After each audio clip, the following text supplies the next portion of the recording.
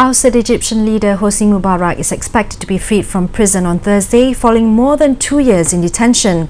The 85-year-old is being retried on charges of ordering the killing of protesters during the 2011 uprising that led to his downfall.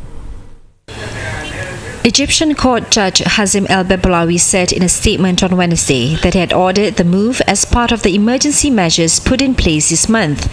Mubarak was sentenced to life in prison last year for failing to prevent the killing of demonstrators, but a court accepted his appeal earlier this year and ordered a retrial. Egypt's Prime Minister meanwhile said the former leader would be placed under house arrest when he is released from prison following more than 2 years in detention.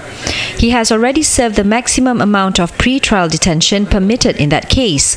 The ailing former president probably has no political future.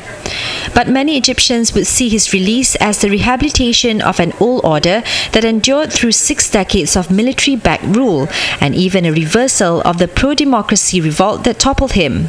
At least 900 people, including 100 soldiers and police, have been killed in a crackdown on Mohamed Morsi's Muslim Brotherhood in the past week, making it Egypt's bloodiest civil episode in decades.